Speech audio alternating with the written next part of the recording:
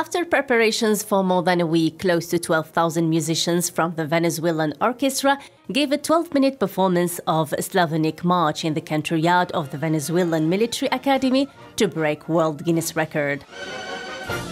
Performers aged between 12 and 77 wore black pants, white shirts and mandatory face masks were brought together by the country's publicly funded El Sistema program.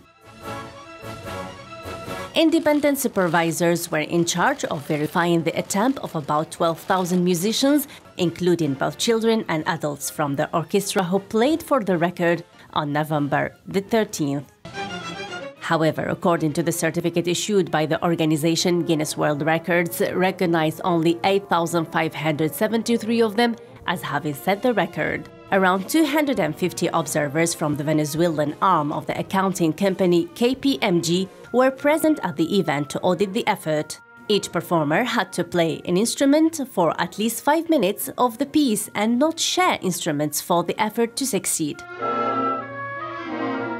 It's worth mentioning that the record had been previously held by a Russian orchestra of 8,097 musicians who played the country's national anthem in St. Petersburg, Russia.